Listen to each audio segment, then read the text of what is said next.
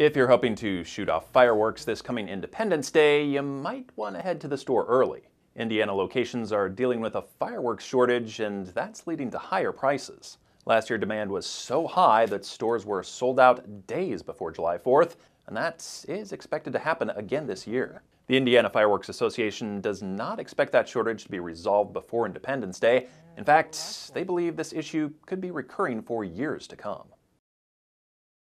They're coming over to America and then they sit in the ocean for weeks and months before they can get offloaded at a port. And some of that is because they can't find workers in California. Everyone is scrambling to get every piece of product they can get